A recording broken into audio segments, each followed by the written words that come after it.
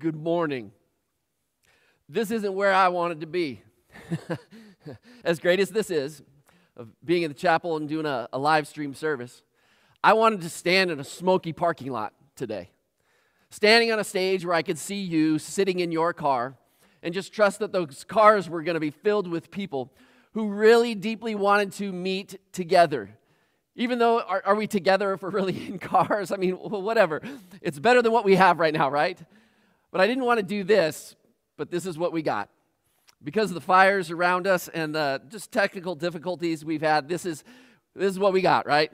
We had to push back our service until our drive-in service until September 11th, and we will gather. But I understand this: some of you are disappointed. I mean, I get the fact that some of you you're desperate to meet together with people. And I know why it's hard because I've read your emails.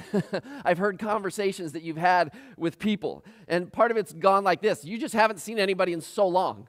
You haven't seen anybody from church in a really long time. And the friendships that you do have, some of them got blown up this season.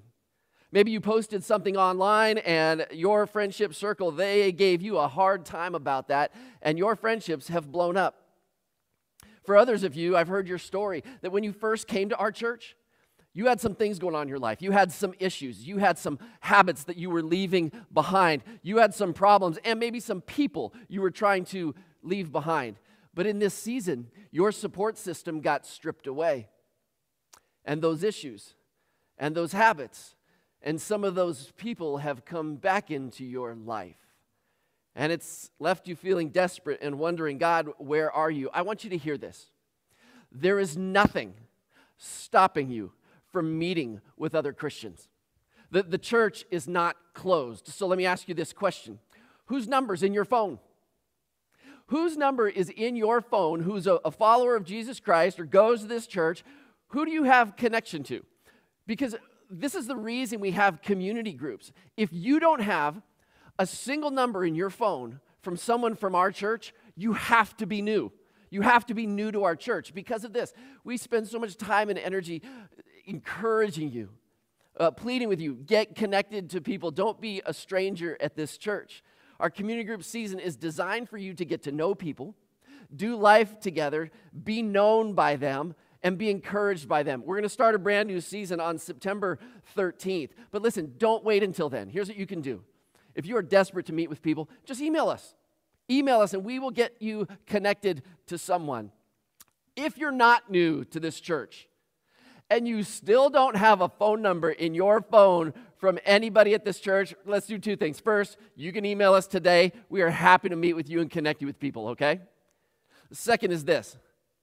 Let's change what it means to do church. Let's do it differently. When we relaunch our community group season, when we relaunch our gathering together, let's do it differently. Don't avoid groups. Don't be too busy for it. This isolation season has proven to us how essential relationships are. So I just wanted to give us this reminder. For those of you who are saying, man, I just really want to regather, we didn't this week and you're disappointed. Just first of all, the church isn't closed and there are Christians who are happy to meet with you. So if people are willing and able to meet with each other and encourage each other, here's the question. What in fact are we missing? I mean, what is it the thing that we're begging to regather for? What if what we're actually feeling and saying is, we just want to return to the way it used to be? Think about that for a minute. What was the way it used to be? If what you mean by, I want to return to the way it used to be, means this, that you rolled up to the church after the first two songs. Come on, I'm just being straight with you, right? Some of y'all roll up after the first two songs. You show up and you listen to a message, and your engagement with the message to some extent is whether you liked it or not, and it ends there. And then you walk through the lobby and you do, hey, how you doing? You good? I'm good. Okay, see you next week. And then you walk to the parking lot and you drive away feeling pretty good about yourself. If that's what you are looking to return to, I want to invite you to do it differently. I know. I was just being a little bit critical maybe a little comically so, okay? I'm just saying this, if you're not connected to people who you can know and they can know you and encourage you, let's not return to how we used to do church. Let's return to a truly united, connected group of Jesus followers who deeply encourage each other. So this morning, here's what I want to do. I want to speak to our relationships, how we see each other, how we treat each other. And here's why. This is critical, and it's because our world's on fire. Look out your window, wherever you're sitting. Look out your window right now. If you're in the Bay Area, you know this. Our world's on fire. The SCU complex fire. I mean, it's one of the largest fires ever in California. 375,000 acres have burned. Off to the east right now, we can see the smoke. To our west, 84,000 acres have burned in the CZU complex fire. There's been almost 100,000 people who've been displaced. Many of you have donated to help them. Some of you have people staying with you right now. They evacuated and came to your house. By the way, fantastic. Way to go. If you don't know this, because you're not from around here, these fires were started by lightning. But before the lightning ever came, our world was on fire. Our world's been on fire politically for I don't know how long. In terms of social justice, racism, tension, our world is on fire. Our relationships are on fire. Our lack of ability to listen. Our world is on fire because we created this thing that is now termed the cancel culture. If I say something you don't like, we can't be friends, and you cancel that person from your life. And sometimes people go beyond that. Instead of canceling that person, we look to destroy each other. The level of violence against one another right now, our world's on fire. And the truth is this, I believe it leaves everyone discouraged. I mean, you might feel like you're on the outside of this, like you don't have any haters coming at you. You feel like you are on the outside of the political system, even though it's your country. Whether you feel on the outside of all of it or not, it can absolutely leave you feeling discouraged. And so last week I just started talking to the discouraged church. So if you're discouraged this season, I'm speaking directly to you. Last week we talked about what got Peter out of his discouragement and launched him into ministry. It was Jesus' reminder about how much he was loved. Loved so much that despite how much Peter messed up, Jesus invited him back into ministry.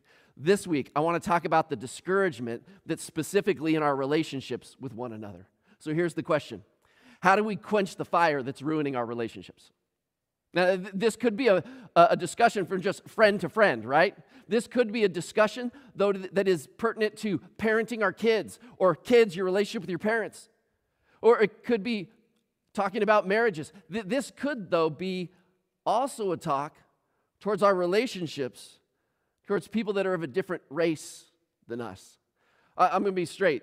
What I'm about to say, this in no way encompasses a solution to the racism and the violence that we are experiencing in our country right now. But this is absolutely foundational to fixing that problem. Many people are asking this question. What's the new way forward in this world that is just on fire? What is the new way forward to fixing relationships? And I'm going to tell you this, it's not actually a new way forward. It's about an ancient path that has always been there, and it's called the gospel. The gospel is the answer to our relationships. I know that might be sound to like some of you like I'm over-promising, but let me explain it this way.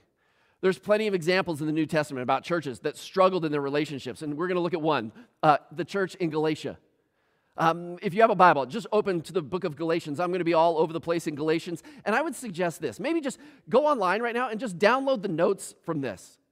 And I would highly encourage you this week, because I'm not going to have time. I'm going to have to double time it through the scriptures and walk you through a lot of Galatians. I would so encourage you, grab the notes this week.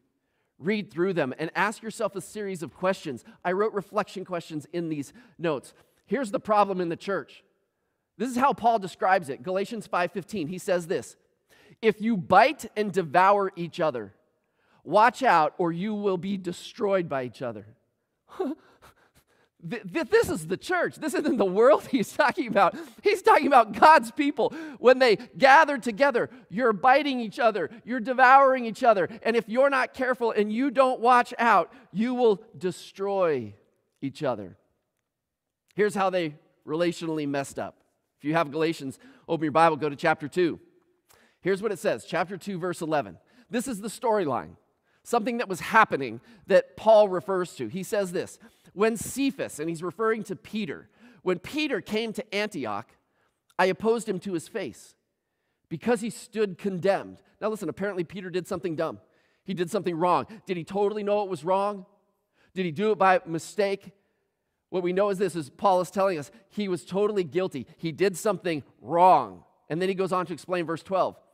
For before certain men came from James, he used to eat with the Gentiles.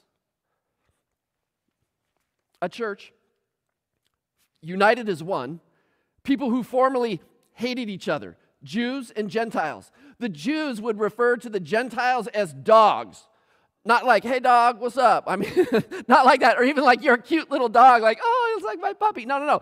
Dogs in that day were like oversized rodents, right? Not that they looked any different. They had a totally different value back then than they do today.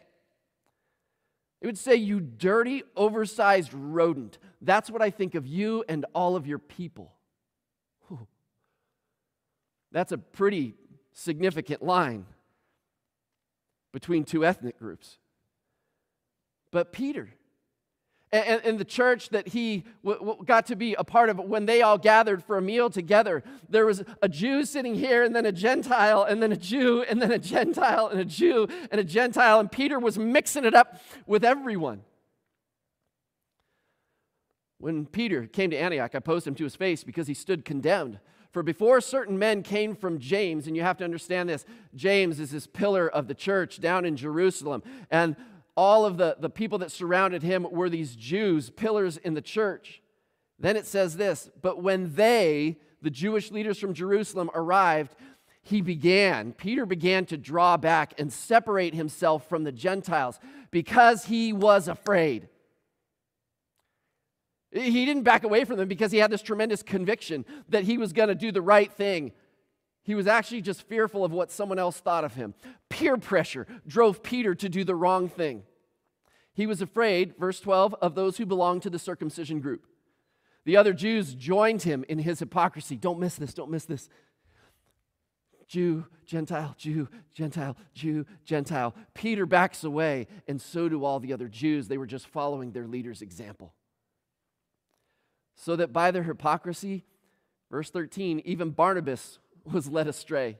You know Barnabas, right? You know what his name means, the son of encouragement. He's the guy that everybody loves because he loves everybody. He's got this gift for encouraging people. He strikes me as that person that people are just drawn to. And even that guy stepped away from the Gentiles because of Peter's example. Could you imagine what the Gentiles felt in that moment in that church? Yeah, a lot of progress we've made with the gospel. Yeah, you Jews, you speak a good game that, yeah, we're all one, but look at what you're doing. We actually haven't made any progress at all. You say that we're one. You say that we're equals. You claim that we're all in God's family, but your Jewish friends show up. You're afraid of what might they think, and now you pull away from us? Paul, we're not sure how. He knew that all of this was happening in a church, and he handled it like Jesus instructed him. He didn't just text him. He didn't talk about him to other people. Paul didn't put a meme online about him. He didn't go to the press. He showed integrity, strength, and character. He went directly to Peter's face. He handled it like a man. No offense, women. Like, it's just a saying, right? He handled it with courage. And he called out Peter. Peter, you're burning your relationships. Peter, you're discouraging the church. But I want you to see what Paul says in the problem. He doesn't say that Peter was unkind or mean or hypocritical. He makes it really clear what Peter's problem is. Listen to this, verse 14. When I saw that they were not acting in line with the truth of the gospel. That's the problem. Peter's actions were this. You don't understand what the gospel is, Peter. He said to Cephas in front of them all, "You are a Jew, yet you live like a Gentile and not like a Jew. How is it then that you force Gentiles to follow Jewish customs?" What he was saying is this: all of a sudden, you're living like this Gentile, like everybody is one, and the things that used to divide us no longer divide us. Now you're going to tell these Gentile people, unless you act like a Jew. By the way, the issue in the church was circumcision, all right? But we don't have to get into all that today. You're trying to force them now to become more like you and be Jewish instead of allowing those lines to be erased so that you could all be one in following Jesus. Peter, you're setting your relationships on fire. You're hurting people. You're dividing the church by ethnic lines that should not exist. And here's the problem, Peter, ready? You don't understand the gospel. The gospel's the answer. That ancient path is the answer to our relationships. Stop, listen. Paul said that to Peter. Peter knew Jesus better than Paul. Peter was one of the original guys. How can Peter not know the gospel? And what do you mean by the gospel? To you, some of you might be thinking, the gospel. Oh, I believe in the gospel, right? I prayed to be forgiven by Jesus, and I joined his family. What does my forgiveness have to do with relationship conflict? Listen to this. Like Peter, our understanding of the gospel, it needs to grow up. It needs to mature so that we can live out the gospel. Now, the gospel means good news, okay? That's what the term means. And in the letter to the Galatian church, this good news is the answer to the church's problem. Don't miss this. The word gospel, it shows up 11 times in the book of Galatians. In the first chapter, it shows up 5 times. In chapter 2, it shows up 4 times. And then in chapter 3 and 4, it shows up 1 time each. That word keeps showing up because it's the answer to the church's conflict. All right, listen, I'm going to have to double my pace here because I know this, that we have a lot to go through. So this week, again, download those notes, go through those questions. Here's the question. What does a mature view of the gospel entail? And how does it quench the destruction in our relationships? I'm going to go through this quickly, so here it is. The gospel means this: we're all equals at the cross. There's level ground at the cross. There's no higher ground or lower ground. We don't stand above each other or below each other. There's equal ground at the cross. Chapter 2, verse 6. As for those who were held in high esteem, he's talking about the Jews who were there, whatever they were makes no difference to me. God does not show favoritism. They added nothing to my message. Paul was trying to defend himself like, I don't care whether the Gentiles accept me or the Jews accept me. He's saying, God doesn't show favoritism, so why would we? Hear this. When Christians look down on another ethnic group of people, when Christians avoid a certain group of people, it's often based on what the Jewish Christians thought, that God looked down on them, that God actually favored their group over another group. But Paul states this: God doesn't play favorites among his family of followers. And then in verse 17, he says this. He writes directly to his Christian friends who are Jewish. He says, "But if in seeking to be justified in Christ, standing at the foot of the cross, justified, pronounced innocent, forgiven, we Jews, we also find ourselves among the sinners. Doesn't that mean that Christ promotes sin? Absolutely not. Here's the point. When we became a Christian, when you accepted the forgiveness that Jesus offered, you first had to admit that you came to the cross of Christ where Jesus died. You came as a sinner. There's an equality at the cross. The ground at the cross is level for everyone. We're admitting we're imperfect. We have regrets for our sins. We're sorry because we've dishonored God with our lives. There's no place for us to look down on others because we're simply looking at ourselves and being honest with, I'm broken before God. And on that cross, Jesus died so that we could be forgiven. I mean, at the cross, we receive this forgiveness and acceptance into God's family. Those people standing there with you at the cross, they're also now a part of God's family too. All of them sinners, all of them broken, no one better than the other, but now forgiven. Now, brothers and sisters in Christ. The gospel means that we're all equals at the cross. But the gospel doesn't end there. And for so many of you in your thinking, it might end there, and it doesn't. Some theologians have stated this. Get this. They've said that Christianity is actually too cross-centric. And I was offended by that when I first read that. What do you mean it's too cross-centric? Like the cross is too important? How could that be? What they've said is this, that if your version of the gospel stops at the cross, you've missed it. That your version of the gospel is too cross-centric, meaning this, it's missing the resurrection. The gospel means this, number 2, in your notes. The gospel means that we are equals at the resurrection. Galatians chapter 3, verse 26. So in Christ Jesus, if you're in Christ Jesus, you're at the cross, God, forgive me. You are given forgiveness and entrance into his family. In Christ Jesus, you are all children of God through faith. For all of you were baptized into Christ, have clothed yourselves with Christ. There's neither, oh, get this, please don't miss it. Here it is. There is neither Jew nor Gentile.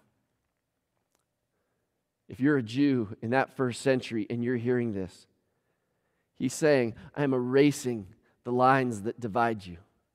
There's neither Jew nor Gentile, neither slave nor free, the social status lines, nor is there male and female, for you're all one in Christ Jesus. By the way, in the first century, think about how radically revolutionary that is to say the value of men and the value of women. He's right-sizing that which has been wrong for so long.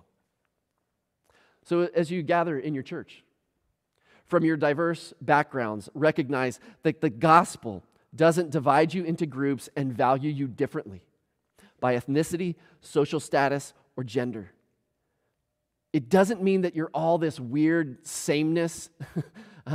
You're not just all the same now, and he doesn't erase the diversity that makes you distinct. He's just saying this, that you are valued in who you've been created to be. And not only at the cross is there equal ground, at the resurrection there's equal ground. And no one pulls away based on the lines that formerly separated you. For the church in Galatia, it was all about the Jews and Gentiles, right? Paul wrote directly to that. Listen, in chapter 5, verse 6, he writes, For in Christ Jesus neither circumcision nor uncircumcision has any value. Whether you're Jew or Gentile, he says, I could care less. There's zero value in it. The only thing that counts, get this, is faith expressing itself through love. At the cross, we are forgiven and adopted into God's family. And at the resurrection, we're raised to new life, where he says this, once your faith in Christ has come, now it's about expressing itself through love. And there's equality there. In this season of isolation, many of us have felt how essential relationships are. I mean, good, healthy, God-honoring relationships. We've seen what happens when those relationships disappear and we return to some old habits, some old brokenness, some old ways that messed us up before. But the resurrection means that we're equals, all called to have this faith in Jesus and express love to each other regardless of the lines that our world draws between us. Listen, in chapters 1 through 3 of Galatians, Paul reiterates over and over and over again how the gospel unites us. Then in chapter 4, 5, and 6, he gets really practical about the unity of God's family. Because of this, I'm going to throw a third point in here. The gospel doesn't mean that we're just equals at the cross, or we're just equals at the resurrection. The gospel means this.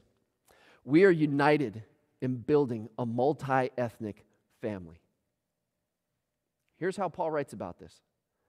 Galatians 5:13. You, my brothers and sisters. Think about that. He's writing it to Jews and Gentiles. He says, you're all my brothers and sisters. You were called to be free, but do not use your freedom to indulge in the flesh. Rather, serve one another humbly in love. This is where it gets practical. I know indulge in the flesh sounds so dirty, right? I mean, it just sounds wrong. So, how did you indulge in the flesh today? We don't talk about that, right? It simply means this. There are things that you want. There are things that you crave. You want respect. You want recognition. You want comfort. You want safety. You want what's good for you. You want justice for you. Your focus is on, it's on you. If there was ever a descriptor for our culture today, it's this. We are focused on us, our opinions, and our rights. And I'm going to be very clear. That's not the gospel, and it's not the way of Jesus. How we love each other is actually formed by this gospel that says we're equals at the cross and we're equals at the resurrection. To humbly serve one another in love means this. We turn our energy and our attention to the needs of others, not our own. By the way, if you think that this is maybe a single isolated thing that Paul might have written in the letter to the Galatians, let me go on. Galatians 5:14, for the entire law is fulfilled in keeping. 5:14, for the entire law is fulfilled in keeping this one command. Love your neighbor as yourself. Whatever you want for you, whatever it is that you're craving, that you desire, how you want to be loved, here's what you do. Ready? Don't just wish for it. I want you to actively go love people like that. I know some of you, you're trying to get through life flying under the radar, just trying not to be offensive to people. Here's the truth. That's not enough. We are to proactively approach our neighbor, particularly our neighbor who doesn't look like us, so that we can be on the mission of building God's multi-ethnic family. Again, Galatians 5:22, but the fruit of the Spirit. See, this is the resurrection life that you're given the Holy Spirit of God to transform you, and the result is this. The fruit of the Spirit is love, joy, peace, forbearance, kindness, goodness, faithfulness, gentleness, self-control. Against such things there is no law. Those who belong to Christ Jesus have crucified the flesh with its passions and desires. Since we live by the Spirit, let us stay in step with the Spirit, meaning it drives you to action. But then get this, don't miss this. This is how this closes.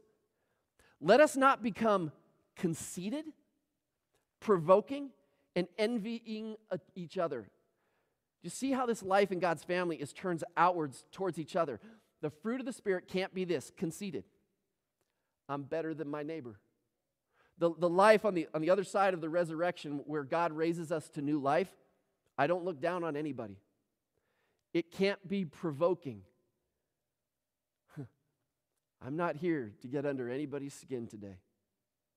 I'm not here to provoke in a negative way. And then it says this, if you're going to follow God, stay in step with Jesus, you can't be envying each other. Listen to this. This might speak to some of you right now. Envying is about seeing other people as better than you. Where you're sitting back and you're going, I wish I had that, or I wish I was more like him, or I wish I was more like her. Stop. There's equality at the cross, and there's equality at the resurrection. I mean, this is so crazy good. Why are you looking at other people? Giving them permission over your life that unless they validate you, you don't feel worthy. Listen, the God of the universe, the one who sent his son to die for you, the all-powerful God, he validates your life. He did it when his son went to the cross for you. I'll be honest with you, and I hope you'll be honest with yourself. I've been pretty discouraged at our world. And I'm guessing that you've been pretty discouraged too. The amount of conflict we've had, the lack of understanding, the lack of listening, the absurdity of anger, frustration, fear, and anxiety, it is discouraging to me. If it's to you too, then I want you to hear this final thing that Paul wrote, and we'll end with this. Galatians 6:9. Let us not become weary. Let us not become weary in doing good. For at the proper time we will reap a harvest if we do not give up. Don't give up. Therefore, as we have opportunity, let us do good to, here it is, all people, especially to those who belong to the family of believers. Listen, I'm just going to be super honest with you. Our world will never get unity right. We won't. But the church should. This confrontation that Paul had where he calls out Peter, this was probably 2 decades after the resurrection. Listen to that. Listen. This is decades after the resurrection, the conflict in the church between Jews and Gentiles. It had raged for so long, become so discouraging. I bet they wondered this, have we even made progress at all? They probably felt like we feel today. Let's not miss the obvious this morning. This entire letter was written to a church in a relational conflict, a church that was devouring each other because they didn't understand the gospel. They didn't understand that the gospel means we're all equals at the cross. We're all equals at the resurrection, and each are called to actively love one another, regardless of what the world chooses to divide us on. And that we are united on a mission together to build God's multi-ethnic family. Do you know where this came in? Before Martin Luther King Jr. ever had a dream, God had a dream. God had a dream that one day the gospel message of the cross and the resurrection would create a multi-ethnic family, and that multi-ethnic family would all have faith in his son, Jesus Christ, a family with a desire to live under his leadership, a family marked by actively loving one another, a family united in the mission of inviting the world into his united family. I would encourage you this week, again, wrestle with what Paul wrote. Read through the letter of Galatians, download the notes, read through these scriptures, and ask yourself a couple of questions. Ask yourself if your understanding of the gospel has been too small and underdeveloped. And then do this. I want you to take a look at the opportunities that God's given you. And by opportunities, I mean people that God has placed in your life. And ask, how can you set their needs ahead of your own and express love to them? When we do that, we're making progress. And we're taking steps as the body of Christ to love each other. Let's pray. Father, I would ask just in this moment that the things that are making us anxious in our relationships and the pains that are still hurting us today and the anger that we face, God, in this moment, that you would take the gospel, the good news, and all the implications of it, and God, would you wash away the hurts? Some of you are sitting in your homes right now, you need to hear that God would wash away your hurt. God, I pray that you would give us courage and let us not give up loving each other. Some of you are sitting in your homes, you need to hear that God would give you courage to re-engage your relationships and love each other instead of sitting back waiting to be loved. God, give us that kind of encouragement today. Give that kind of courage and boldness to love each other well. And God, as we do, I pray that our discouraged world, that the church would be a beacon of hope, a place where people can finally come and see that there's a group of people getting it right. God, have mercy on us. Show us that ancient path of the gospel and how it heals us and helps us today. And we pray this all in Jesus' name. Amen.